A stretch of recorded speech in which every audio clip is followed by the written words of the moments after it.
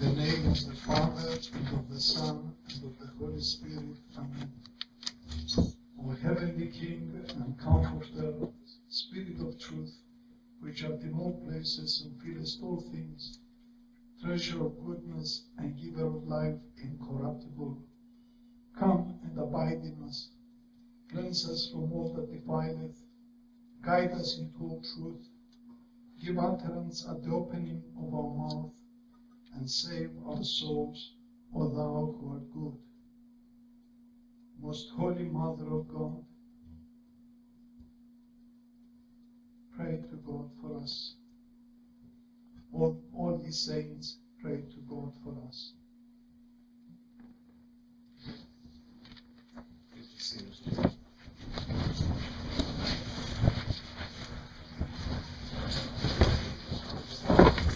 Good morning, everyone. Welcome to our Compassionate Mission / Silouan the Athonite Parish. I am Father Theodore. I am one of the deacons at the parish and at the mission. I'm the director of community here. I had something written to introduce Father Zacharias to you, but under his obedience, I'm going to be as simple as possible. I won't even read this, but what I'm going to say is something I mentioned to the youth last night, who basically Father Zacharias is, and the connection that we have to him. And it's a very, very big connection.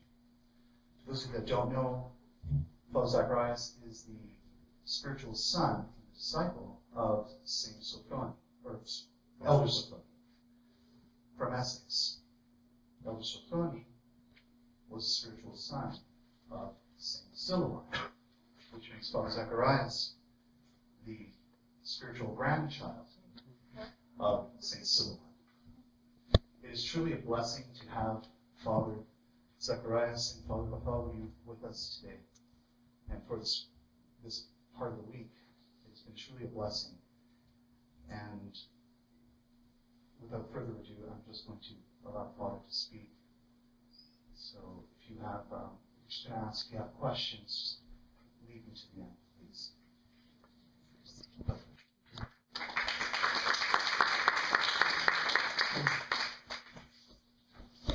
Father Theodore gave a genealogy. It reminds me of the genealogies we read in the Gospel, that number people before Christ, the righteous ancestors of the Lord before his coming.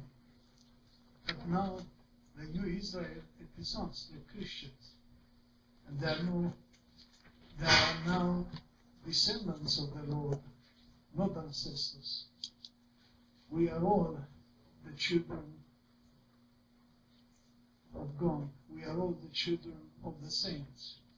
God created, he didn't create masters and servants, but he created fathers and sons. And the sons in their turn, they become fathers. This is the gift of the children of God.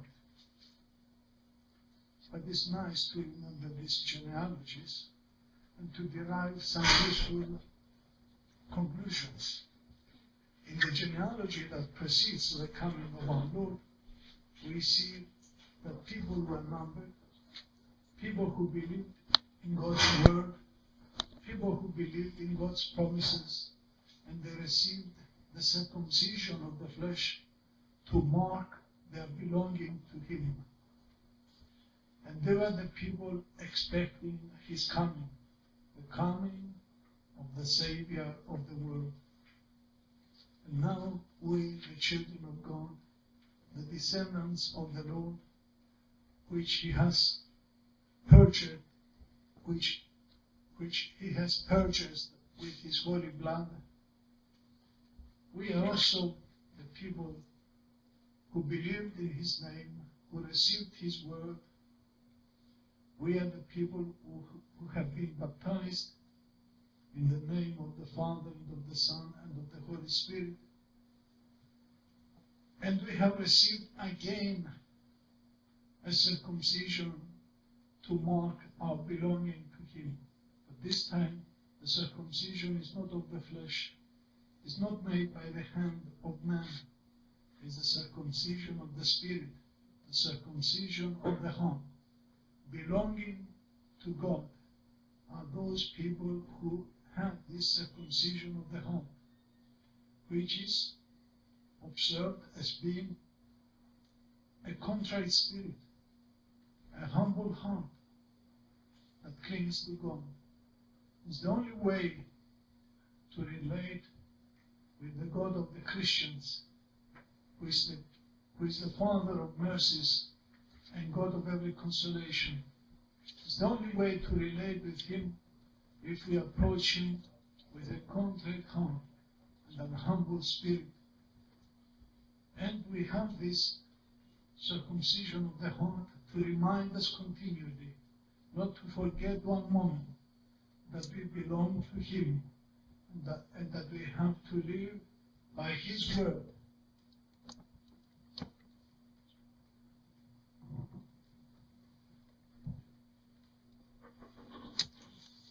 And expect to live by His word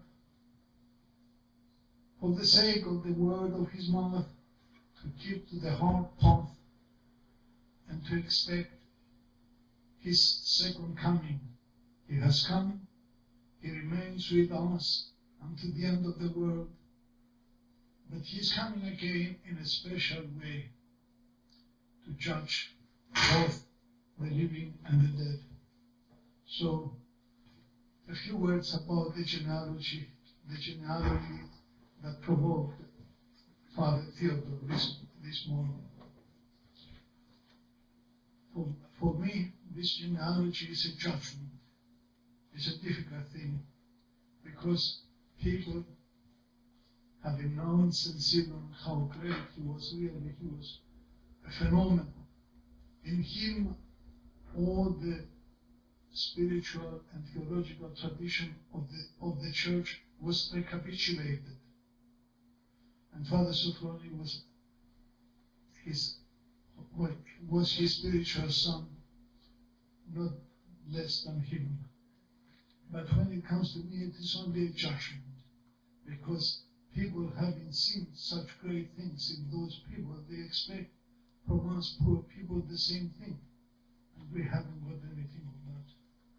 But we just repeat what they said, we extrapolate on what they said, and we hope to serve in that way the people who come to us, to serve them in their own salvation and also in ours.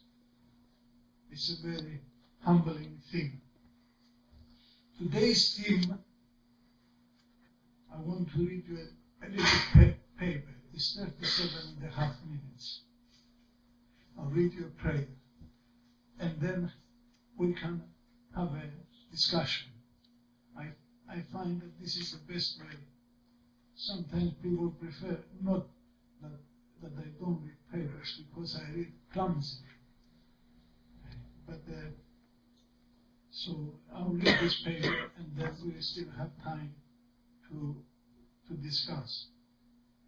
The theme of today's talk is the world's lack of care for salvation, which is despondency. The world's lack of care for salvation, that is despondency. The world's despondency, and the zeal of the children of God. Through disobedience we fell into sin, and now all find ourselves in a state contrary to nature. If we were in a state according to nature, we would love God with all our heart and with all our being, and our mind would not be separated even for a moment from the remembrance of Him, of His holy name.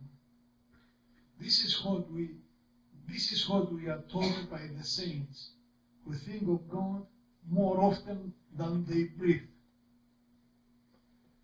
And here I may say, unless the name of Christ is stuck to our breath, we cannot become spiritual. We cannot progress. It is like that. Their breath is joined to the name of God as they continually invoke and call upon it, not only with their lips, but also with their hearts. Because God notices only when we speak to Him from our heart, only when we pray to Him from our heart, only when we confess to Him from our heart, only when we give charity from our heart, only when we stand before Him with our deep heart turned to Him. In our spiritual ministry as priests, repeatedly we hear in confession, even from elect Christians, comments such as this: I am not stable in the way of the Lord. I do not pray as I ought to. My mind is full of thoughts of the vanity of the world. The gospel word remains inactive in my life. I do not have a hope that is alive in God's promises.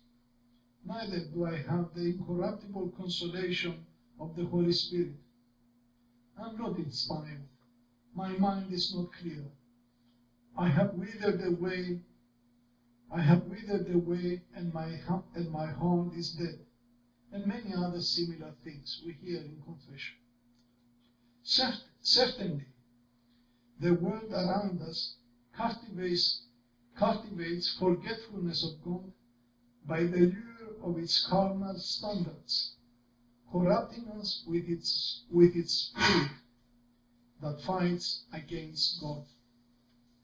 As the Holy Scripture has written, the carnal mind is enmity against God and weighs down the soul with deadly dejection, because friendship of the world is enmity with God. Our whole struggle, therefore, is how to overcome our state contrary to nature in its separation from God, and arrive at the natural state, often referred to as supernatural, that is, our spirit to be united with the Spirit of God. In order to achieve this, we have to war against our passions and the bad habits we have acquired in this world. There are many kinds of passions: pride, love of money, sorrow, the passion of uncleanness. It is clear that the devil uses these to fight us and to separate us from God. Nevertheless, there is one passion which is the most fearful of all, namely despondency. In Greek, akidia, which means not simply laziness, but lack of care for salvation.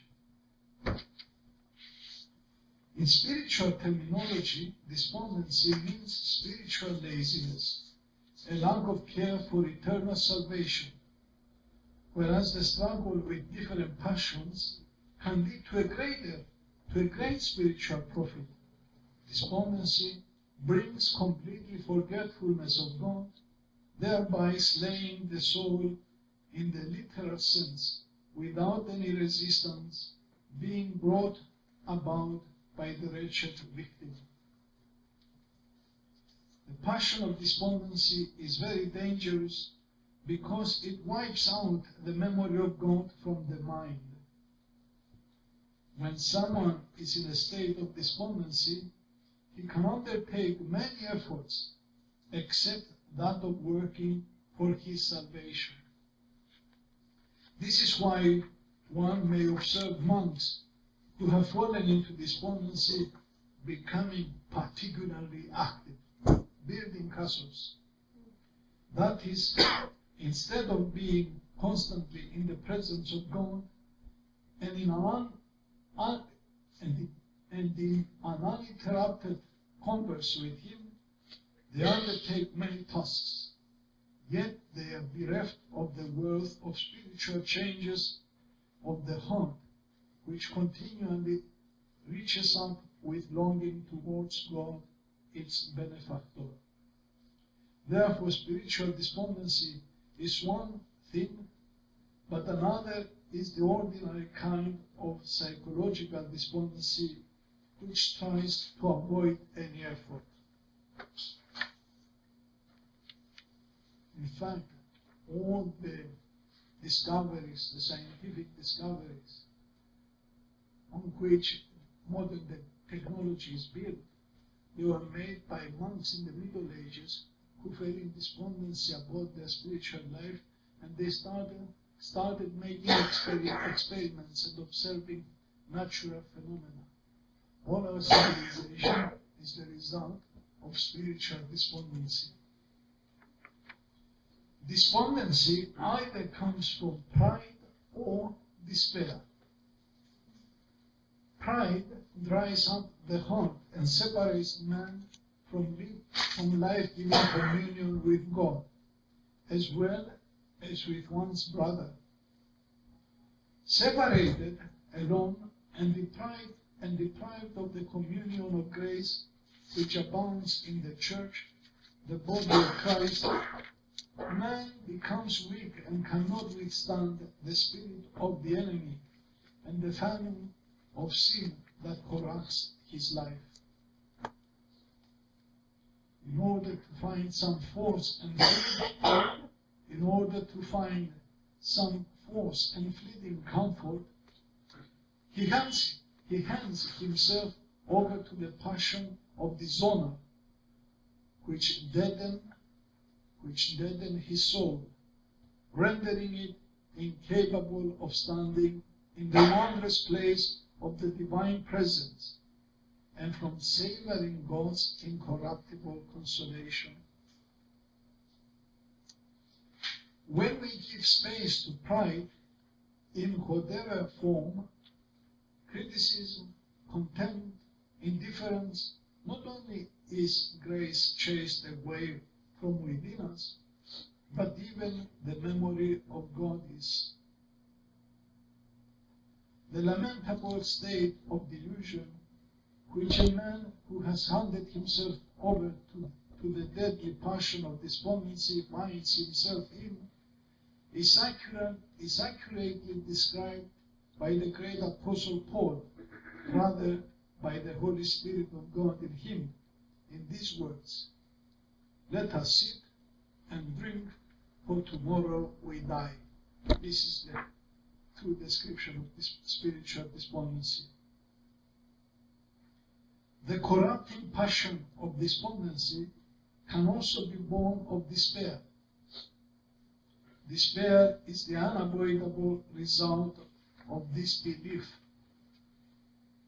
This passion empties the heart of hope and desire for the life to come. There is nothing sadder than a man to be living in the world with a heart that is empty and deprived of inspiration and divine comfort. The most tragic thing is to live with an empty heart. In the holy institution of monasticism, life is structured around helping the monk to activate an awareness of God and the sensation of warmth, joy, comfort, and peace, which this wondrous supernatural presence of God creates in the heart. However, when man's relationship with Christ becomes dead through unbelief, man no longer hopes in the resurrection. According to the words of the Lord, "Where our treasure is, there will our heart be also." If our treasure is in God, God is love, and our heart will be full of love, which is a wondrous content of the heart. But if we love the things and the passions of this world, we become like earth and dust, and the heart dead, empty. If we have a living hope within us, our heart anchors in heaven, and we are made rich because that is where our treasure is. When we have no hope, our heart cannot be detached from the earth, becomes earth. Those who have no hope in the resurrection and eternal life have already from this life a foretaste of the inconsolable torment of their separation from the living and bountiful God of love. That is indeed spiritual death, which forebodes the eternal death of hell. Consequently, the Christian's whole struggle is aimed at overcoming despondency, which paralyzes the soul and brings about spiritual death. In his high priestly prayer, the Lord says, it is in the Gospel of St. John, chapter 17. In his high priestly prayer, the Lord says, "This is life eternal, that they might know thee, the only true God, and Jesus Christ, whom thou hast sent." In other words, eternity is a personal state which is imparted to man when he cultivates with faith, and keeps alive his relationship with the personal God of revelation, Father, Son, and Holy Spirit. Of course, because we have boldness and access towards God through our Lord Jesus Christ, it is clear that our relationship with Him acquires absolute importance for our victory over sin and for us to inherit eternal salvation. Our relationship with Christ, which begins now on earth, initially with faith, and which will continue in eternity with divine love, is a unique gift which we have to rekindle all the time during our life, so that we journey dynamically to a more perfect knowledge of God and union with Him. True Christian life is going from more fullness of divine love to a greater fullness of divine love. What theory and which thoughts form the basis of this great miracle known by the created world, namely the union of the heart of man with the Spirit of God? There is not a greater miracle in the whole created world, in the whole universe, than the union of man's heart with God. And now we must see how we come to that. We are given the theory in Holy Scripture.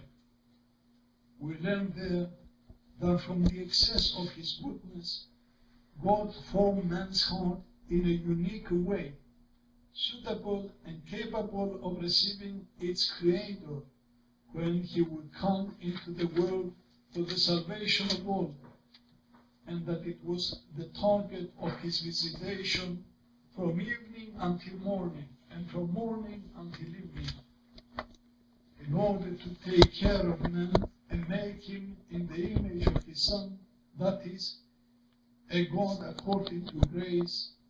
He conceived such a great plan for him that He even spared not His own Son in order to fulfill this plan. Certainly, if man occupied the mind of God before the foundation of the world, then he must indeed be sublime in his origin and his destination, and wondrous in the potential hidden in his nature, which is made in the image of God. This theory inspires faith, which is activated by love and gratitude. Through thanksgiving to God for His kind providence, the believer is enriched with spiritual gifts. The grace we receive is in proportion to the gratitude we show receiving the gifts of God. As a great saint of the Church says, God measures out his gifts to men according to their gratitude with which they receive them. St. Maximus the Confessor. Thus, we enter the blessed fullness of God's grace. The greater the gratitude and glory we offer him, the more abundant is the measure of his gifts to us. By thanksgiving, man acquires a hypostasis in the sight of God, a standing in the sight of God, and his life has value in eternity, so that in the day of his glorious coming, he will be able to stand in his unshakable presence. Another saint of the Church says that continuous thanksgiving intercedes before God for our weakness. That is to say, when we thank continually God, it makes up for what we are lacking. Moreover, with the gifts that he has, the believer enters into the communion of the gifts of the other members of the body of Christ, the saints, and all the Lord's elect upon earth in every place of his dominion. In this rich assembly of grace, which the believer enters through thanksgiving and gratitude, he forgets about the smaller gifts he has had, and reaches out to a greater fullness of love and perfection, hungry and thirsty for the gift of God. One who thanks God is a stranger to despondency. One who thanks God is a stranger to despondency, yet is overcome by a blessed sadness, because he cannot thank God in a manner worthy of him for all his benefits, even for every breath of air which he pours out upon the face of the earth. This is a blessed state, to grieve before God that we cannot thank him worthily, as we owe him and as it befits him. Consequently, thanksgiving such as this leads to true repentance, to which there is no end in this life. Repentance from gratitude and thanksgiving is a life-giving repentance that never ends. It's so dynamic. Then we understand why in his gospel the Lord places self-condemnation out of gratitude above all the commandments, deeming that we are useless and unworthy even when we have fulfilled all his commandments. This is the greatest, listen to this, this is the greatest commandment of the New Testament. The Lord says, so likewise ye, when ye shall have done all those things which are commanded you, when you fulfill all the commandments, say, we are unprofitable servants. We have done that which was our duty to do. This is the greatest commandment of the New Testament. Such a spirit preserves divine grace, fervent in the lives of the faithful. And this leads to inspiration that saves, by sending away deathly despondency and giving one the strength to daily perfect holiness in the fear of God. The way of thanksgiving heals us from the passion of pride and strengthens us against the temptation of despair. Thanksgiving heals us from both. Thanksgiving and gratitude equal humility. These virtues are from the noblest forms of humility. And Holy Scripture, both Old and New, confirms this saying. God resisteth the proud, but giveth grace unto the humble. Consequently, it is important for us to remember that God's blessing and grace increase within us with humility, but in particular with thanksgiving.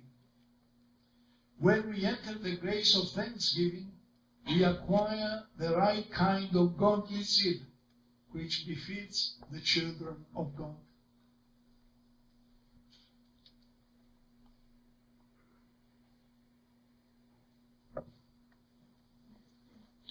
Those who thank God never fall into despair, and their heart is never empty of His consolation. The following example illustrates this well. It's a case really to be remembered always. It's something which happened to a Christian of our days. A certain Christian confessed that he wanted to commit suicide because everything was going wrong. There was only pain in his life and it lacked meaning. The spiritual father then asked him if there was anything good in his life. If, for instance, he was breathing and alive at that moment. His reply was positive. And then the spiritual father told him, stop thanking God for the breath He gives you, for your physical life, and then for anything else God reveals that you have received as a gift from Him. The man indeed started to thank God that he could breathe, and that he was alive, and he began to feel stronger within. Then he thanked God for knowing His name, and then that he received consolation from prayer in His holy name. Finally, his thanksgiving was so warm and fervent that he completely forgot about his despair and suicide and escaped this demonic temptation. According to the teaching of the fathers, there is no greater virtue in the sight of God than the giving of thanks when afflicted with illness, persecution, injustice, or the rejection of men. We are all aware of such things. We all suffered such things. It pleases God when we are in pain and still say to Him, "Glory to Thee, O God. I thank Thee, O Lord, for all that Thou hast done for me."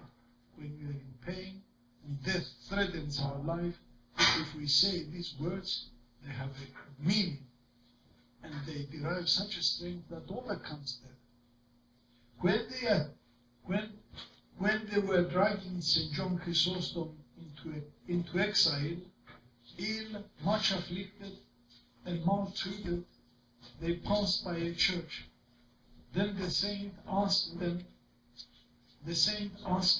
to let him stay for a while in front of the holy altar of that church, on which he lived and said to God, "Glory be to Thee, O Lord, for everything." And at that moment, he gave his holy soul into the hands of God. Wonderful and glorious end, because our coming to earth has only one purpose, to give one glory to God. When our life is in danger, there is no attitude more pleasing to God than thanksgiving. If in that moment of pain we cling to God with our mind and say to Him, "I thank Thee, O Lord, for everything," neither death nor any other sorrow can separate me from Thee, for Thou art He that doth overcome death.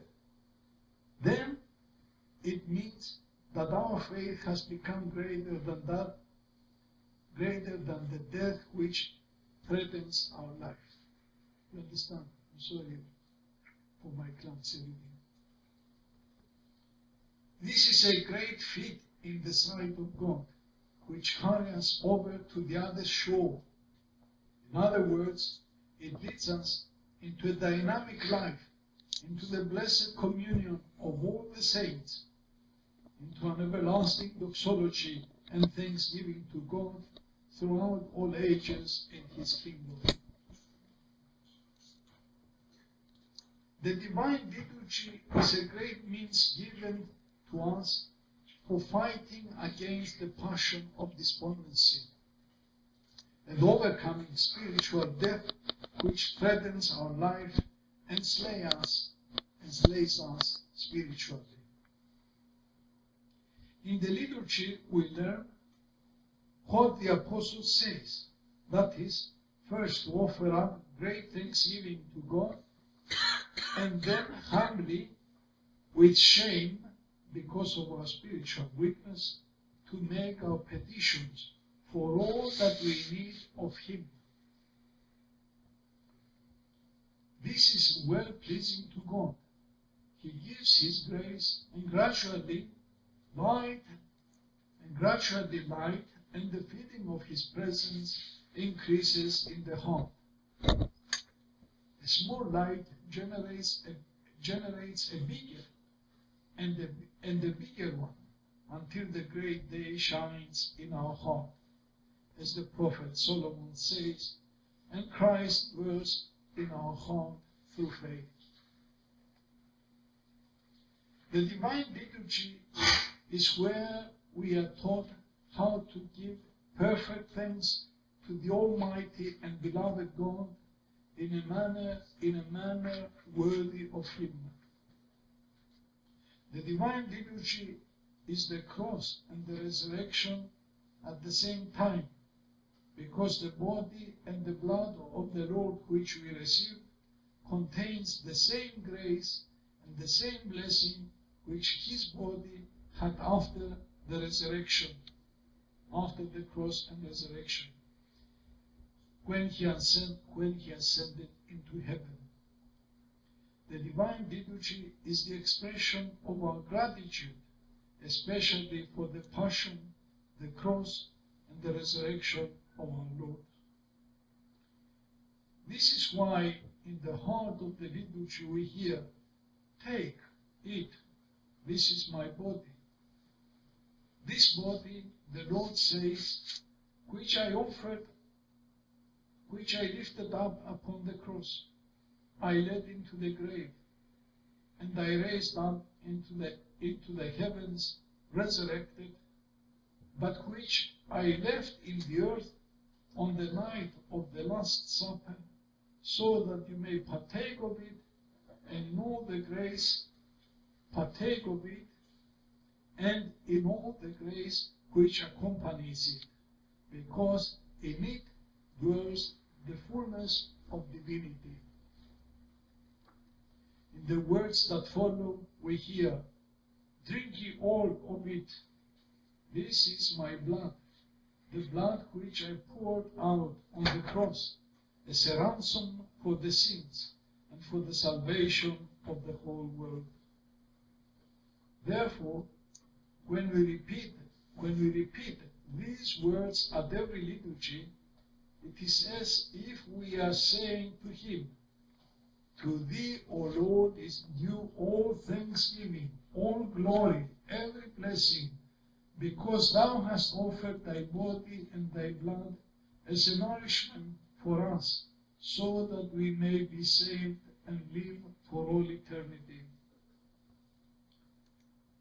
Of course, in heaven and on earth, there is no other subject or theory that occupies the souls of the saints than Christ's saving sacrifice. They can never thank Him enough for that. The study of God's indescribable love towards us strengthens the soul of the righteous to always remain in an everlasting thanksgiving and doxology of joy and love, worthy of God, who is holy and good.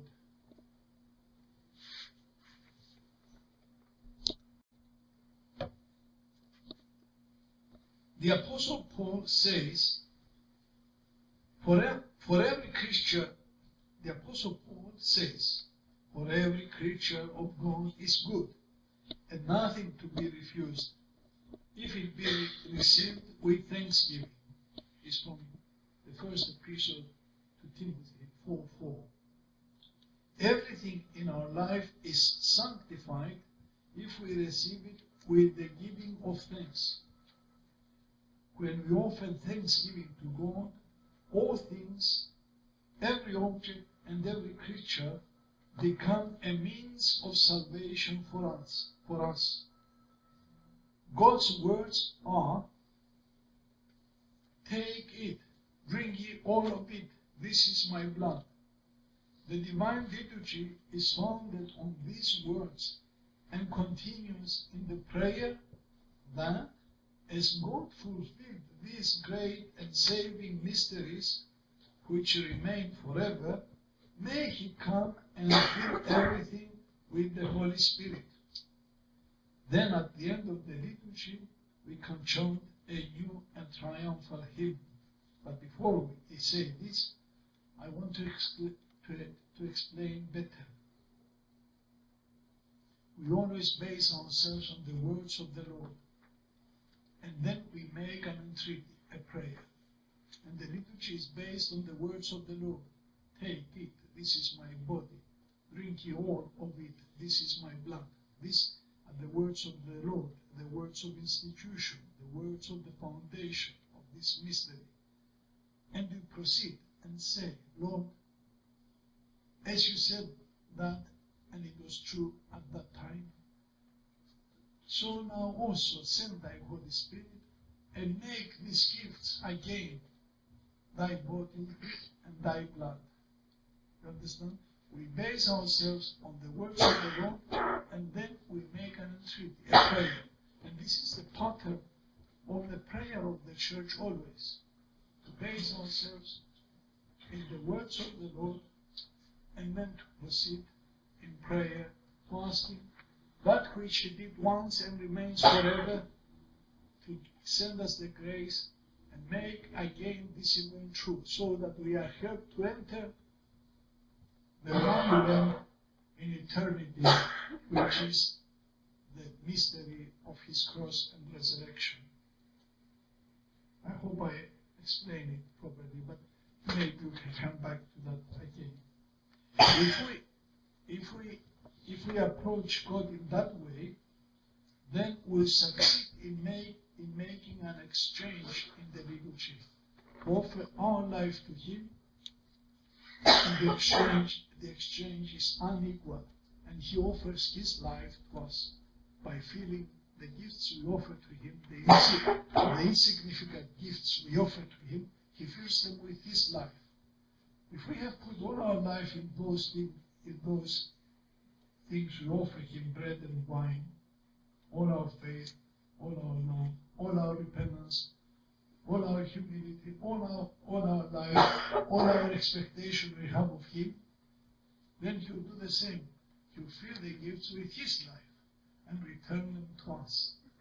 And we have this exchange of our little life with the boundless life of God in the liturgy. And then, having succeeded to make this exchange in the liturgy, we sing a triumphal hymn after the communion. Listen to it. We have seen the true light. We have received the heavenly Spirit. We have found the true faith. We worship the undivided Trinity, for the same hath saved us. That's the triumphal song of the people of God, having succeeded in making their exchange with God, the exchange of their life with the life of God. And when they taste of the benefits, of the comfort, of the consolation of this exchange, they become mad about the liturgy. And they always come to the liturgy with an ever new desire to make a better and better and better exchange. This is the new song of the children of God, which they chant every day in the liturgy out of gratitude and love. Such is the zeal and inspiration of Christians who have been born again and have attended the divine liturgy.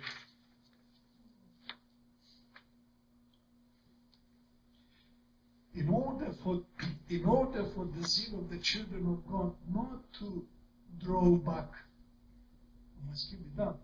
My soul is not well. If the just draws back, says the Lord, my soul is not well pleased. So, in order for the zeal of the children of God not to draw back, who represent the cherubim and the seraphim at the divine liturgy, their thanksgiving must be complete and be offered with extensive tension. We thank thee for all whereof we know and whereof we know not, for benefits both manifest and hid, which thou hast wrought upon us, we say in the liturgy. Of course, the things that God has done for us, which we cannot see, are more, because the eyes of our soul are not open and enlightened. Like we have physical eyes, we have inner eyes, the eyes of the heart, or the eye of the heart, which is cleansed through thanksgiving to see more and more the benefits of God. You hear that slowly, how St. Paul speaks about that. Of course, the things that God has done for us, which we cannot see, are more because the eyes of our soul are not open and enlightened. Yet we believe in what we are taught by the Church, and in what the divine liturgy prays for. This is why the liturgy has such warmth, a flame of thanksgiving and gratitude. In the central hymn of the divine liturgy, we chant, we hymn thee, we bless thee, we give thanks unto thee, O Lord, and we pray unto thee, our God. 3 verbs here of thanksgiving and glory, and 1 only of entreaty are used here, because God the Savior has already accomplished everything for us. He has given us all that we need for our soul to remain united with His Spirit, and for us to enter His never-ending blessedness. The only thing that is left is for our body to become incorrupt, and this He will grant us in the age to come, where we will be like the angels of God in His kingdom after the resurrection of the bodies, as the Lord said to the Sadducees. Despite all this, we must not forget that our participation in the abundance of life which the Lord offers us in the liturgy depends upon how much we have prepared in our closet, how much we have prepared in our closet the day before, but every day as well. Our whole life ought to be a single preparation for a worthy presentation or a worthy standing before God in His house, and for thanking Him with all our heart as we owe Him. I said to you that my poor presentation will finish in 37.5 minutes, but as I keep making comments, it will last a bit longer. I have 4 pages more to read. So, the Apostle Paul says that we are all members of the body of Christ. When we graft a wild olive tree, it grows into a tame olive tree. This is what the Church does in baptism. It grafts us onto the body of Christ. This is precisely the purpose of baptism, to engraft us onto the body of Christ. In order for us, however, to be living members of the body, each one must guard his gift from God. The Apostle says that every man has his proper gift of God.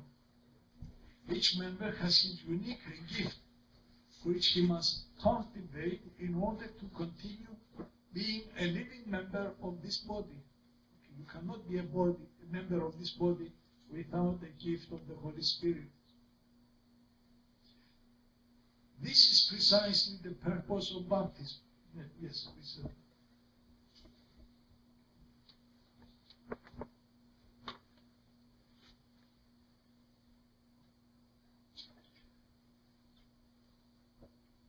Each member has his unique gift which he must cultivate in order to continue being a living member of this body. Our preparation before the liturgy is our cultivation of the gift God gave us to become a Christian. One way of preparing is by praying on our own for a period of time before the liturgy, and then going to church with our heart full of warmth, faith, love, hope, expectation in the Lord's mercy, and full of spiritual, humble dispositions. That is an offering, a gift we bring to God and the church, and to the assembly of the brethren who have gathered together in the temple. The gift that we cultivate when we are alone unites us with the body of Christ. It leads us into the communion of all the other gifts of the other members of Christ's body, the saints in heaven and also of his elect upon earth, so that in truth we become rich. We enter a rich communion of gifts. In monasteries, monks also have their daily prayer rule, which they do not consider to be a burden. On the contrary, it is an honor and privilege given to them to help them enter the communion of the grace of God, the communion of the gifts of the brethren who are their fellow strugglers. Consequently, the more we cultivate our gift when we are alone, the more we shall be prepared when we come to church to enter this blessed communion of gifts, the blessed communion of those who possess the gifts, the blessed communion of the grace of God. For the grace of God gathers the church, and like a mother helps and inspires the faithful with her prayers and liturgies, and upwards impetus, while the saints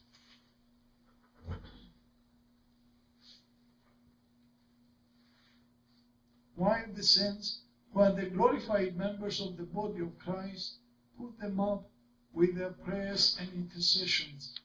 This is the meaning of church, having a helpful push from below and the saving pull from above. This is the church. If we are members of the church is pushing us up to God.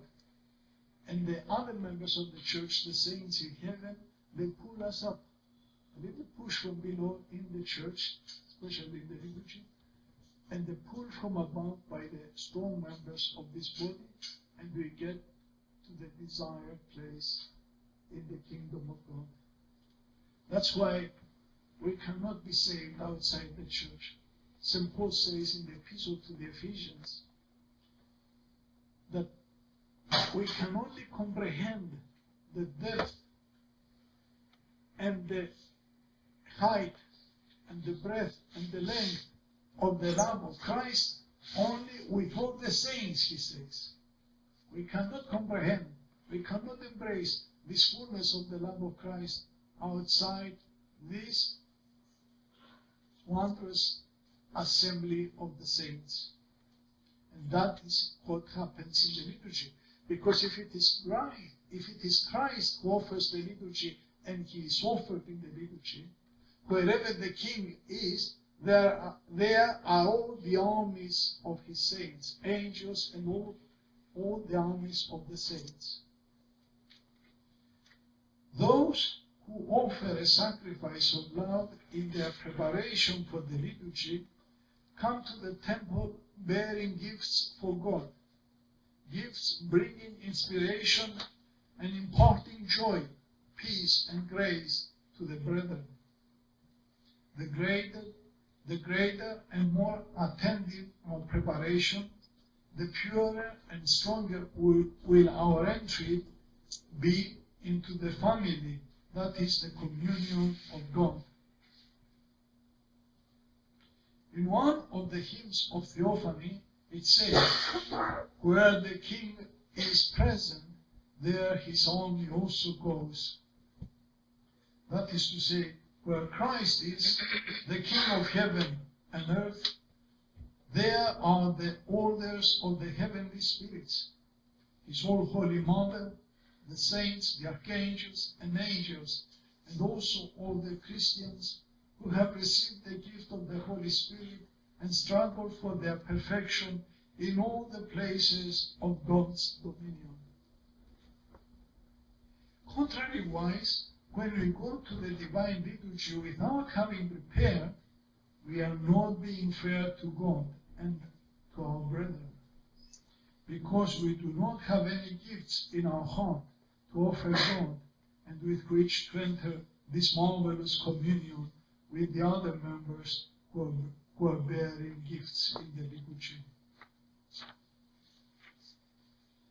Therefore, depending on how much they have prepared for the service, the faithful maintain the warmth of their heart, so that when they come to church, they have gifts from God and their brethren. We are not speaking here simply about material gifts, like the goats and lambs which the Hebrews brought to God as offerings. Now they bring as gifts their heart, full of the warmth of faith, a faith that worketh by love, says St. Paul, full of the light of God's word from constant study of the gospel, and full of the strength which the mystery of God produces in their heart. The hope and expectation they bear within incites the faithful to exclaim and say to God, Thine own, of thine own, we offer unto thee in all and for all, at the center of the liturgy. In other words, these things that are yours, from the things you have given, we offer them to you, to thee, according to the commandments thou hast given us, when thou provided everything we need to live and to be saved. And he receives their gifts, God receives their gifts, bread and wine, things which are insignificant in their essence, but which become precious because the faithful have placed in them all their life, their expectation in the Holy of Holies, and finally their whole life and humility. The Lord then accepts them, blesses them, and makes them his body and blood. That is, he also adds to them all the power and grace which were in his body after the resurrection, and gives them back to us, saying, the holy things unto the holy. That moment when the priest says, the holy things unto the holy, this is the voice of God to his people. If the faithful have placed all their life in the gifts, they would succeed in exchanging them. In return, they will receive all God's life, all his grace, all his blessing, in short, the fullness of salvation. I was impatient and I spoke to you even before I came to reading it. In order for the door of the grace of God to open again, first of all, we must thank him unto the end for all that he has given us till now. Thus, we fulfill the following words of the Lord. If ye have not been faithful in that which is another man's, who shall give you that which is your own, says in the Gospel. And that is a very strange word. It is difficult to understand it. But I think the meaning is this, according to the interpretation of my fathers in God. In other words, man cannot receive a greater fullness of God's grace if he has not first responded with a gratitude befitting God for all the ordinations in his life till now by the right hand of the Most High, for all the gifts he has given us so far. Thanksgiving, therefore, is the zeal which ought to possess the children of God. It is so pleasing to God that the great Apostle Paul urges us to present all our petitions to the Lord, having first given thanks for everything. He says, "Be careful for nothing, but in everything, by prayer and supplication, with thanksgiving, let your requests be made known unto God. And in everything, give thanks, for this is the will of God in Christ Jesus concerning you." In such a blessed communion of grace, we find true and dynamic divine inspiration, which allows no rest on earth, but goes from faith to more perfect faith, from hope to confidence in the living Jesus, who raises even the dead, from love to a greater fullness of love, and from a single light to the perfect day of his kingdom that knows no eventide, where is the place and the eternal rest of our souls with all his saints, and the spirits of just men made perfect.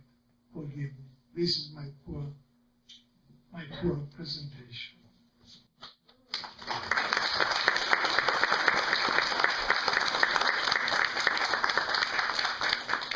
I insisted so much on thanksgiving because St. Paul says some words which are very illuminating. He says that we have not received the spirit of this world, which elsewhere he says is a spirit of arrogance, of pride, of ingratitude. We have not received the spirit of the world, he says, but we have received the Spirit of God, to know the things granted to us by him. That is to say, the Spirit of God is a spirit of humility that illumines the heart to see all the benefits of God and offer thanksgiving to him for all his benefits. So humility and thanksgiving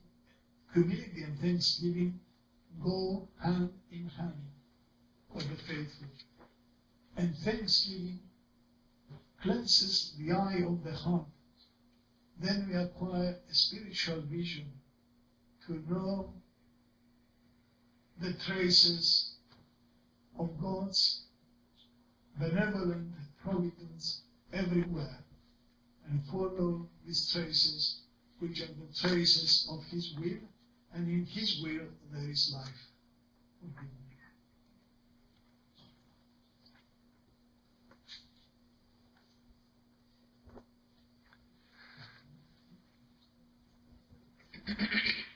Now, if anybody has any questions, it's time to ask.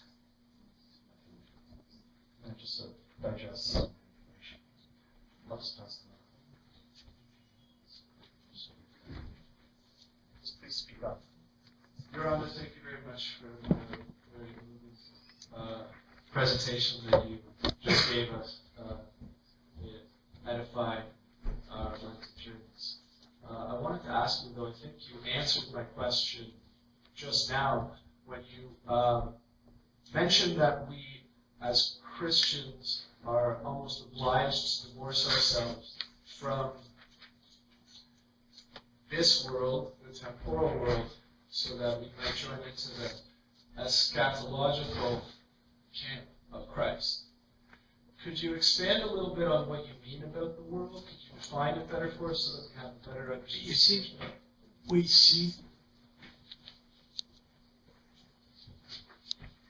see in the New Testament that the world lies in sin and in the passions. The word has two meanings. One meaning, it signifies the passions, and it is an enmity to God.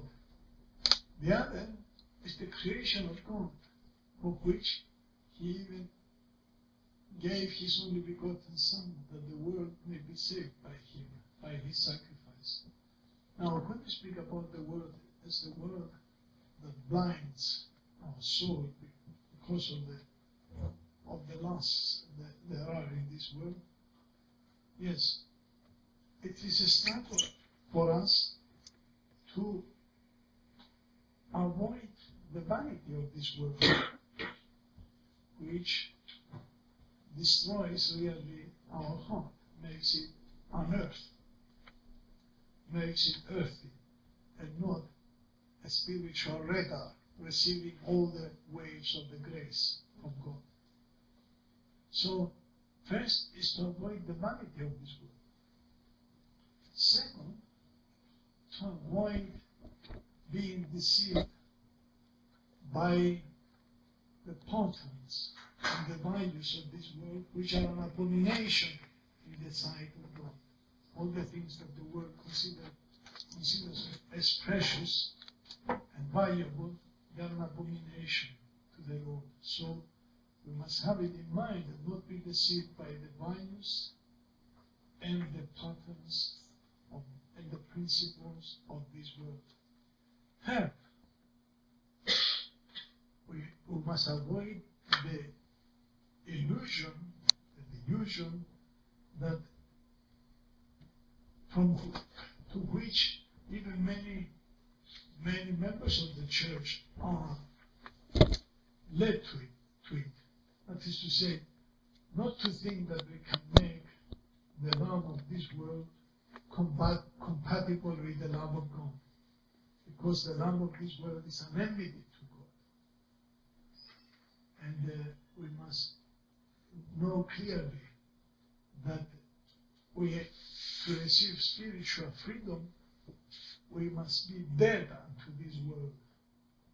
It's what St. Paul says. To me,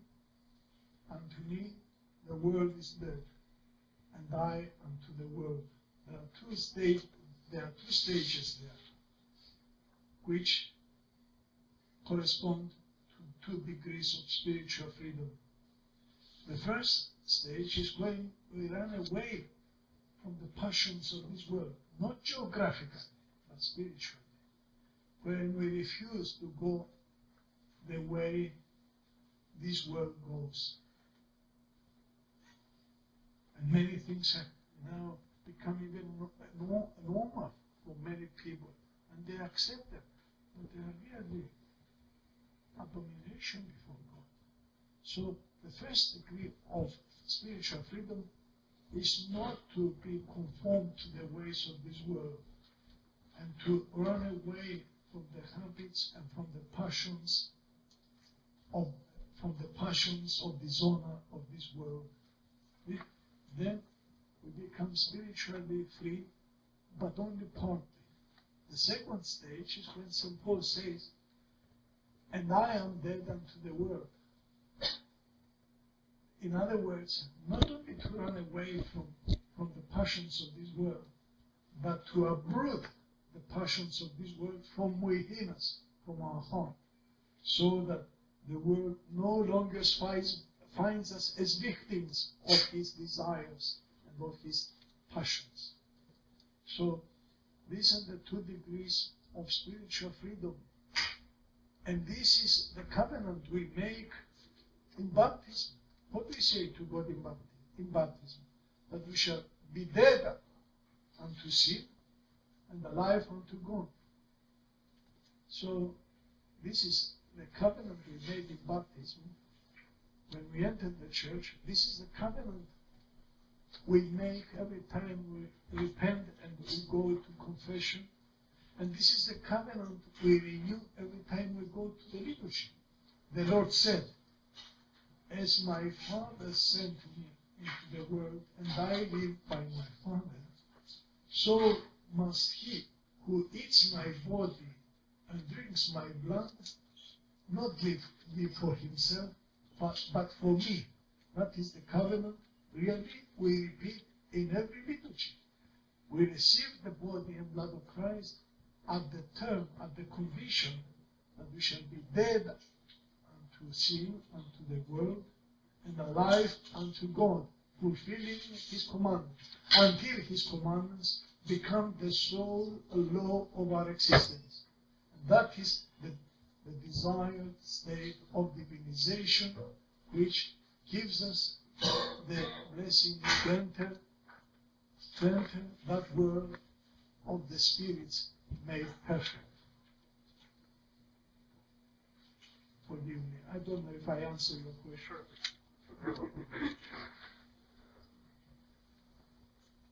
Is there anyone else?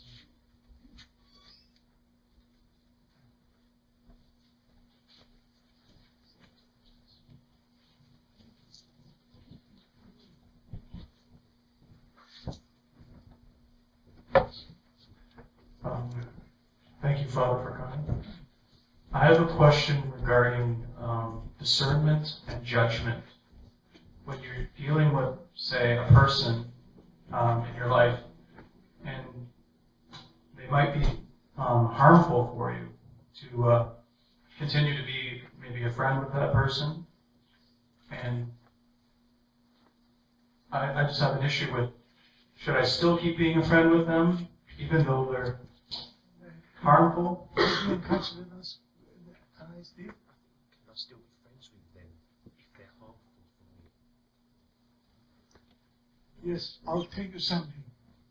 Once, this is a story ever to be remembered. Forgive me, may God preserve that person about whom I will speak without naming the person. There was a doctor in Europe who worked in a clinic, and the chief of the clinic was terribly against her and making her life very difficult.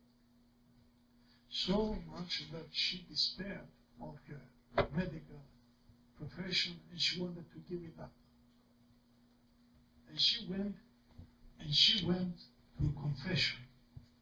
And she said all that to her spiritual father. And her spiritual father said to her, let's try one thing more before you give it up. Go back to your work and keep thanking God for letting this man be in the path of your life to show you how far is your heart from him, testing you, trying you, and showing you how far is your heart from him. She started thanking God for letting this man come into her life to show her how far her heart was from God. And within 2 weeks, this chief doctor of the clinic came to her and made a bow to her and said to her, either you are no longer the same person or I made a mistake. Forgive me. Well, there is the power. There is the power of thanksgiving with self-accusation. I spoke in the talk that the greatest commandment is when we have fulfilled all the commandments to say to ourselves that we are useless servants. And we tried to fulfill that, and within 2 weeks she brought such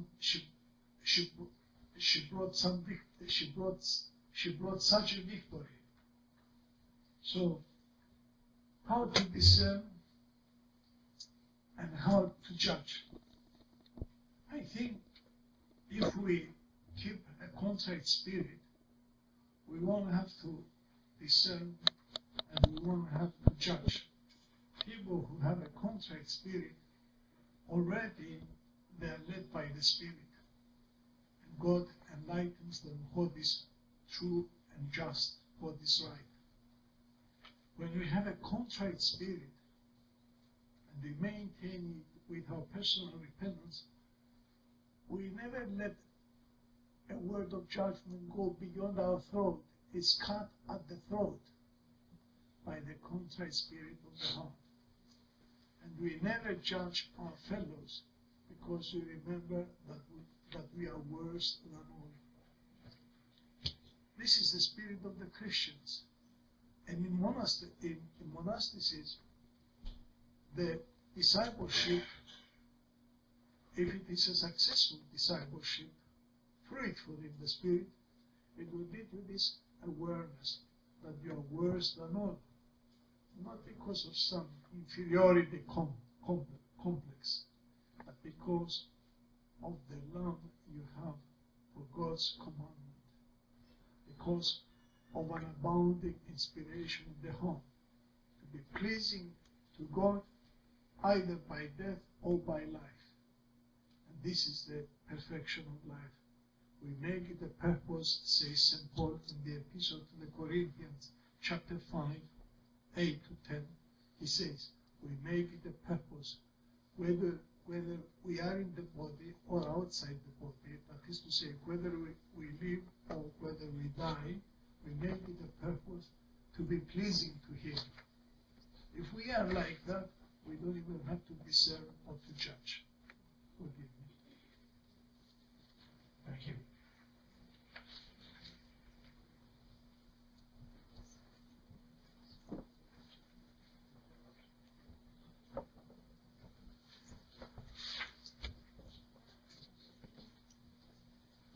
Thank you. You have to forgive me because I don't really know exactly what my question is. But it has to do something with, if you've been given like a set prayer, and the set prayer causes like a set prayer, like a spiritual rule. Yes. And then that causes like a coolness because maybe you're doing it not properly without actually turning your heart to God. And then like I feel to let go of it because in letting go of it, I can like recapture a warmness in the heart. But then you don't want to let go of it because you feel like you need to be committed to it. You need to have that time with Him. Like, what do you do? So she has a gun on her, but sometimes she says it doesn't know. She feels a bit cold, and she's tempted to leave it, but then she's afraid to leave it. What should you do? Yeah. Yes. I think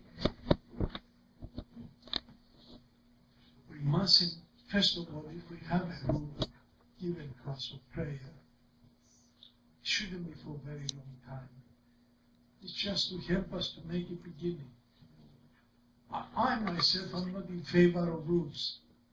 Christ died for us in order to free us from the curse of the law of the Jews.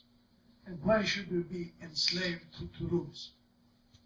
But if we are children and we have not yet received education, spiritual education, then we need a certain rule in the beginning.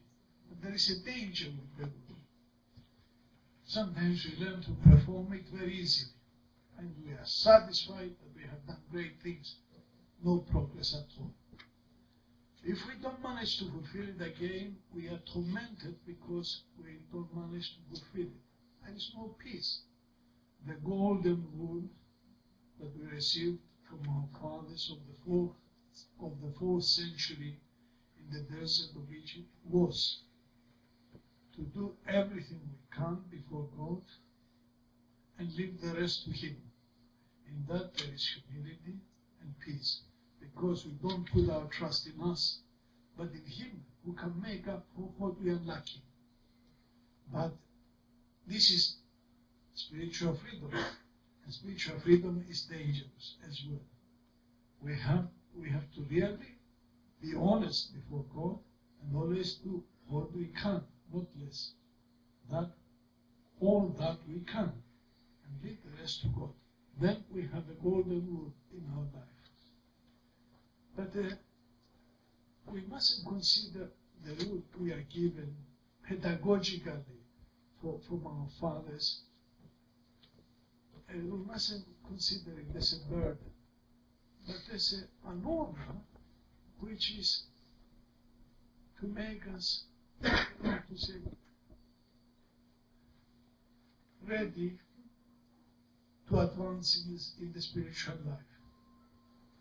I'll tell you another example from life. You want to become a writer, for example. You want to become a writer. You cannot just become a writer.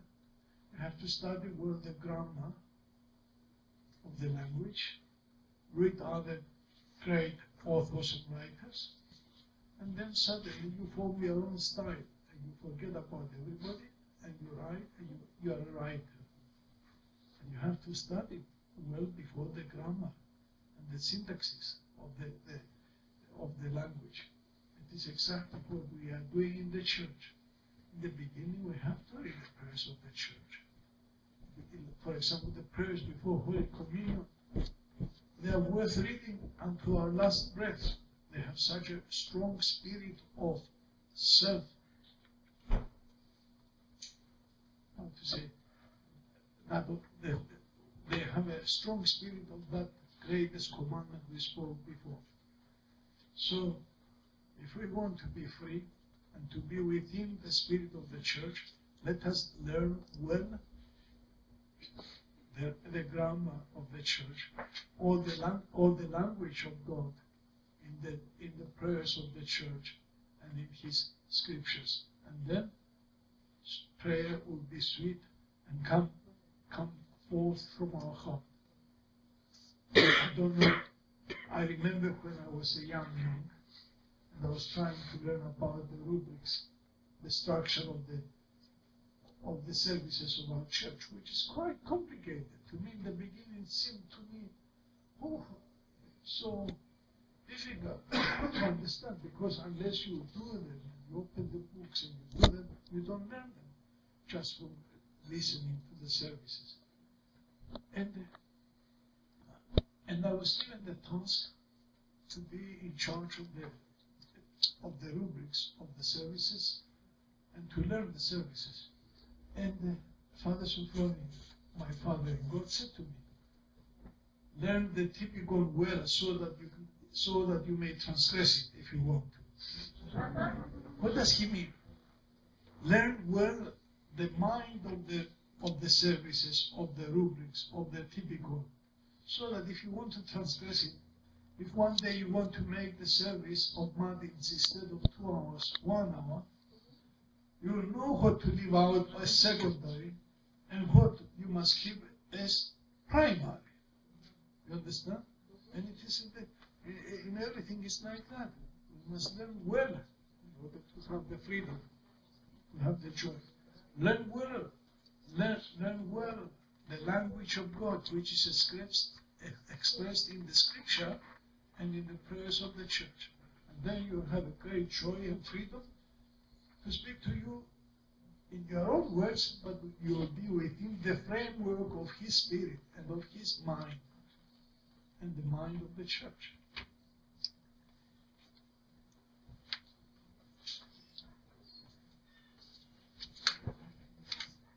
Thank you, Father. My question, it's not a question, it's if I can please ask you to give advice to parents. How do we help our children become aware of the importance of Thanksgiving? And how do we as parents practice Thanksgiving with them so that it can be honest and genuine? Please. Yes, very good question. Very good question. First of all,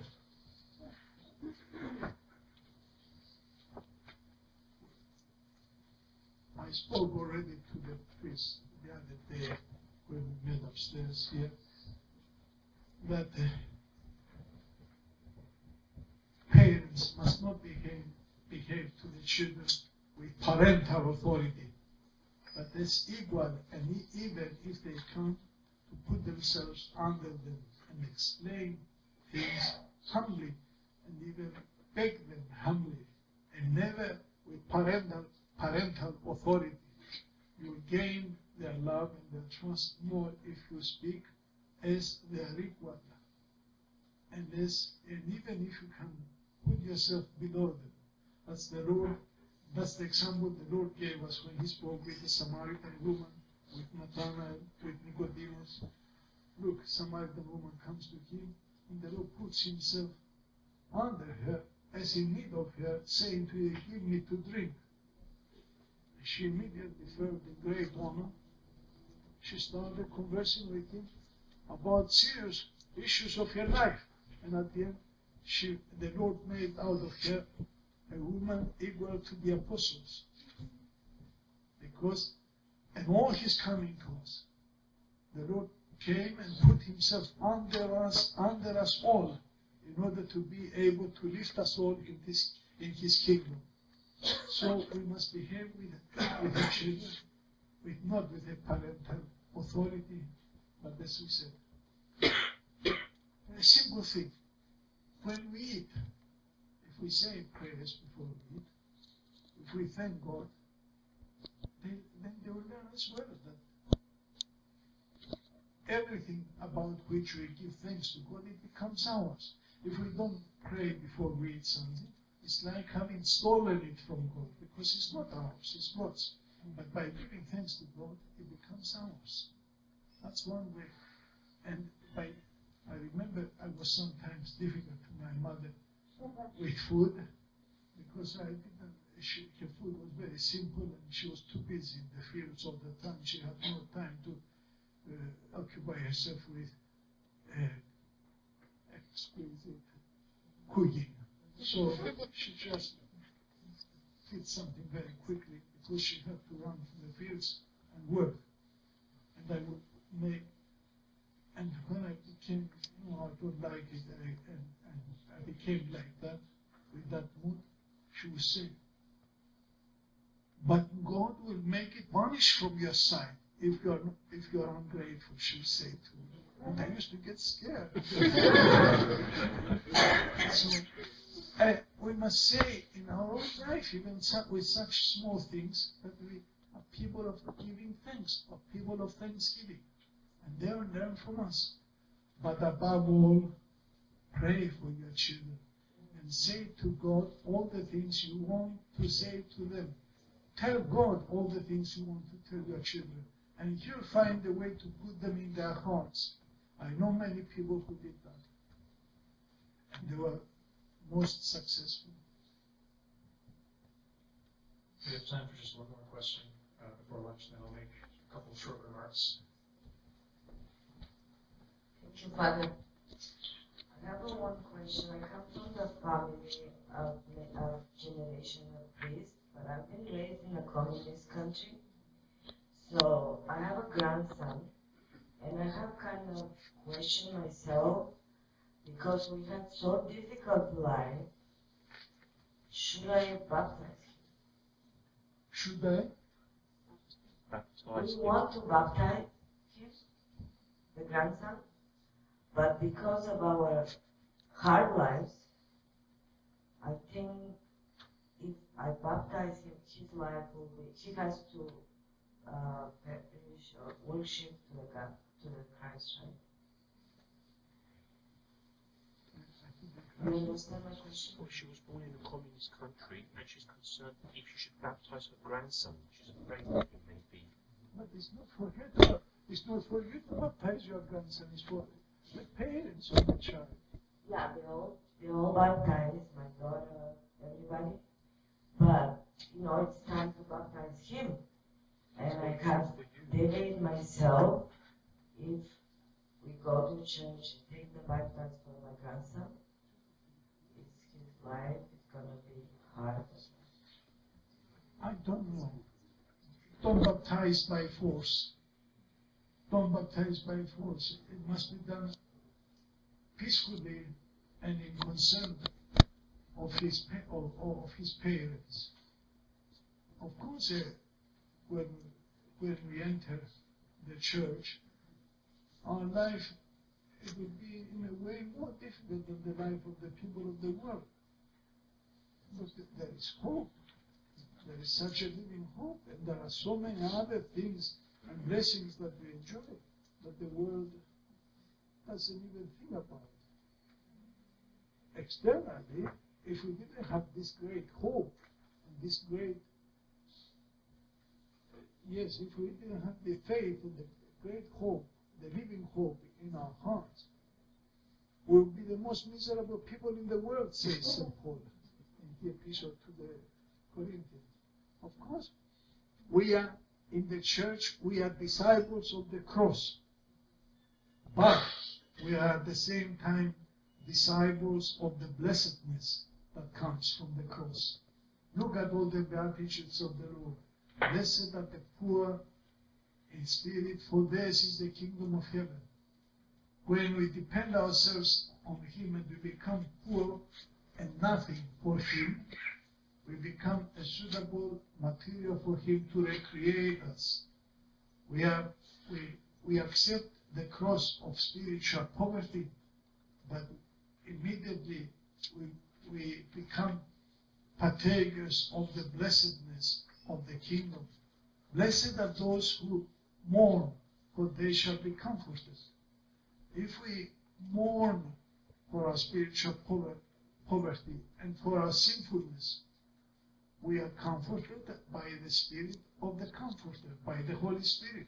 So all the time, if we take the cross of repentance, in all this, in all the activities we have before God, we shall be partakers of His incorruptible consolation, partakers of His blessedness. We are disciples of the cross, friends of the cross, but at the same time we are disciples of God's blessedness and incorruptible consolation. Forgive me.